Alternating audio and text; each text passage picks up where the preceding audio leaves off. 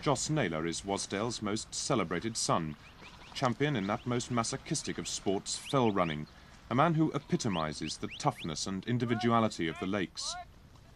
He's tenant of a farm on the western hillside, where he and his wife Mary have brought up 3 children in conditions that have often been awkward.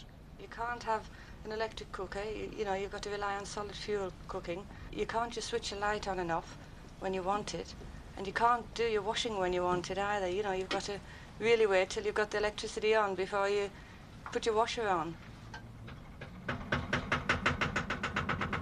You're usually doing things at night when you know, you should be finished work. You've got to start at night and do your work then.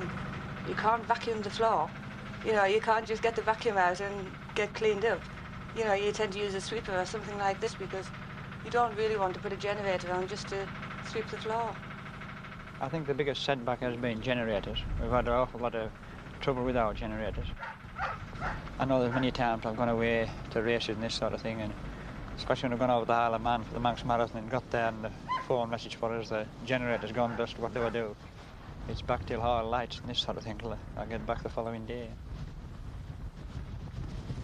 It's not only Joss who has to keep fit.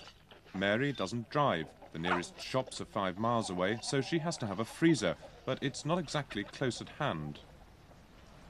We have it 2 miles away at a friend's house, and it's very difficult if I want something out of the deep freeze and Joss isn't at home.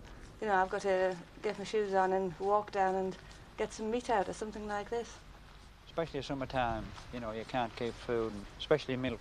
Your milk was going off. You'd milk in the morning, have fresh milk, and you know, by night it was starting to turn because it was so hot.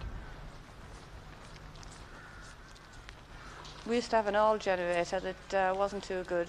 Not the one we have now, it stops itself at night, but the old one, you had to go out and stop it. Then we rigged a line up from the fuel pump over to the bedroom window. So the last one in bed just leaned out the window and pulled the string and stopped the generator.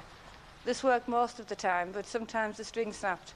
They were all ready for bed, and you had to get dressed and go across the yard in the pouring rain and stop it by hand.